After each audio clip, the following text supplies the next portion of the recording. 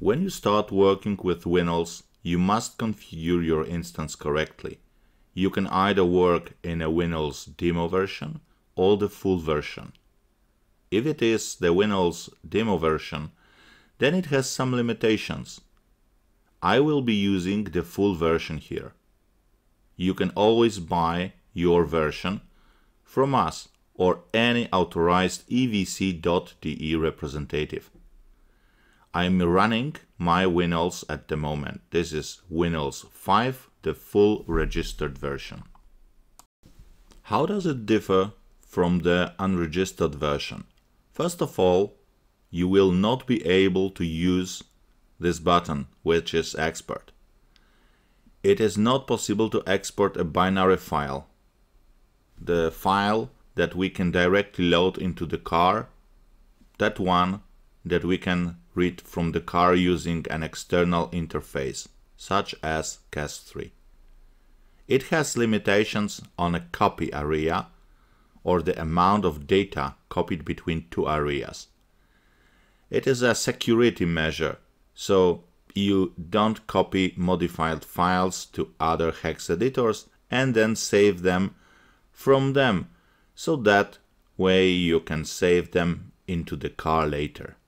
Program into the car later. A very important thing is that if you start your work with WinOls from the demo version, which you can download from the WinOls.de website freely, it is worth knowing what happens to your files at the moment you buy a full version. There will be one trouble. The full version will not show the files that you have prepared with WinOls Demo version. Therefore, at the very beginning, let's see where the files are located. The WinOls files are located, they all have the OLS extension, and they are in the user directory, but it is not a typical user personal directory. The moment we go to this computer C drive, then we go to users. It is not in a personal user directory. Well, in my case it is tpyro. It is in a public directory. This is where we'll find the EVC subdirectory and inside another one, WinOls. All my files are located right there. If I want to move all my projects from the demo version into a full version, I will simply copy all the contents of the WinOls demo directory into the inside of the WinOls directory. And that's all.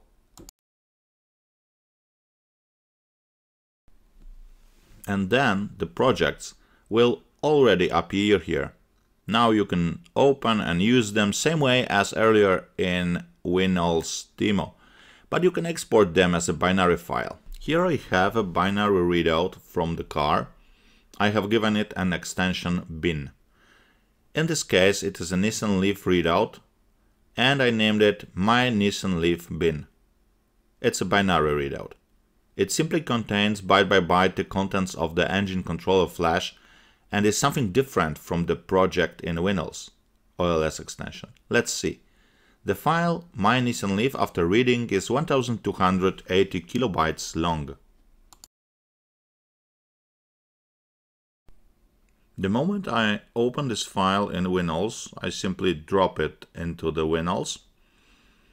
I'm going to have a project produced. And now, when we go to the directory that we showed ourselves a moment ago, which contains all of our files, all of our projects, we will discover that our Nissan Leaf is the file with the extension OLS and another size. It has a size of 1330 kilobytes. And it was, as a binary file, 1280. Why? Because the OLS file is a container, contains not only the binary file that we read from the car, but it may also contain all the versions of that file that we have prepared so far. Yes, they will be stored inside there. And all the maps that we find.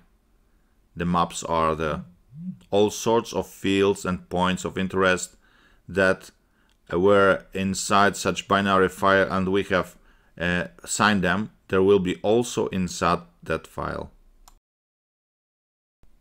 Finally, it can contain several additional information about the project that we have typed ourselves. For example, this is a Nissan, and it is a Nissan Leaf. If it is not here, of course, we can always add this manually. In general, let's try to fill in as many fields as possible, because later on this window allows us, if we have a large number of files, to easily orient and search for files. Also, the difference between an WinOls file and a binary file is that the binary file can be loaded into the car and uploaded into the car.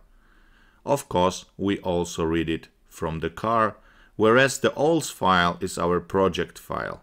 It contains our binary file and all the versions that we have created, so at any time we can select the appropriate version of or the original and export it from WinOls file, so that we create a binary file and then program it into the car. We do not need to carry on our binary files when they are uploaded into WinOls projects. We don't have to copy all the binary files into separate directory and then keep them sorted, because they are always in our database of WinOls, easily accessible. On the other hand, of course, the database in WinOls should be copied regularly and archived to avoid losses in a case of computer damage.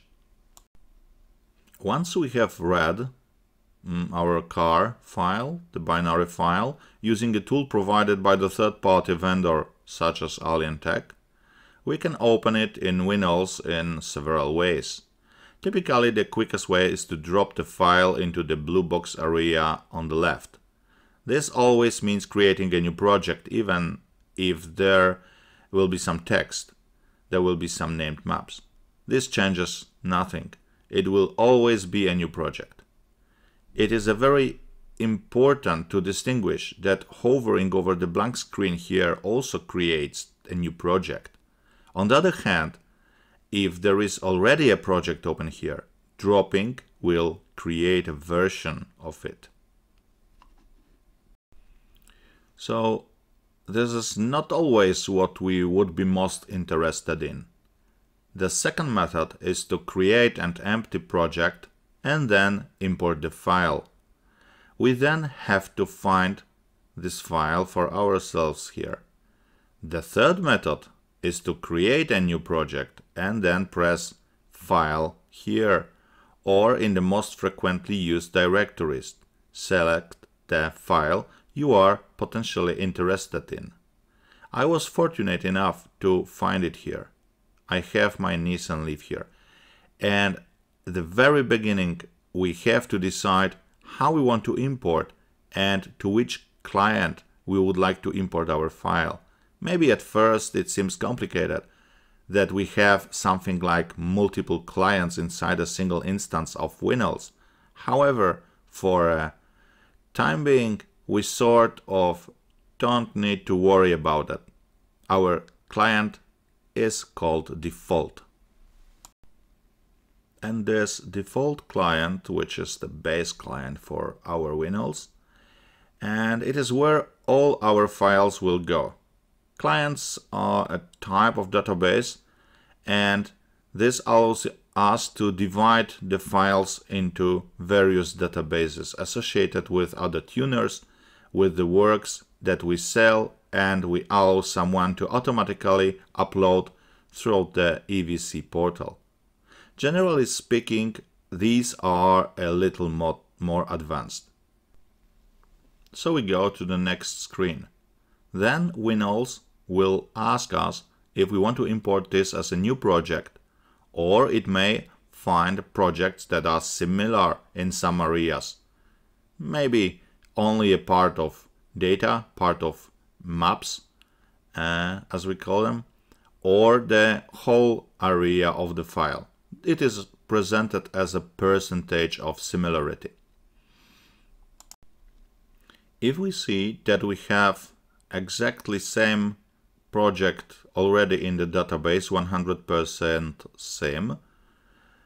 So then it is a good idea not to import another file, because we will litter with the same original or same version in our WinOls database. So it's much better not to import, but use existing project. However, it is up to you. Next window is used to check what is the checksum of the file.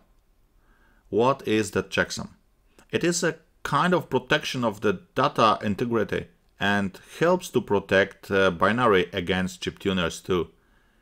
If it is known, reverse engineered by creators of such programs as WinOls is, or alternatively producers of OBD interfaces for call flashing, programming as AlienTag, CAS, KTAG, DIMSport, CMD and many other, we can and obviously we need to correct it before reprogramming a car.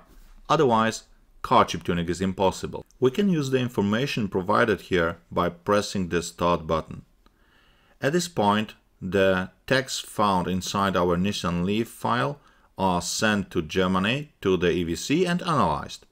Well, we have the answer that the EVC does not know how to count the checksum of the file. On the other hand, this information about the checksum, if only delivered, can be beneficial to us to find out, to make sure whether it is one type of ECU or another. It will be very dangerous for us to count the same checksum more than once. That is, for example, counting this sum once in WinOls and counting it second time within AlienTag CAS and then programming the binary into the car.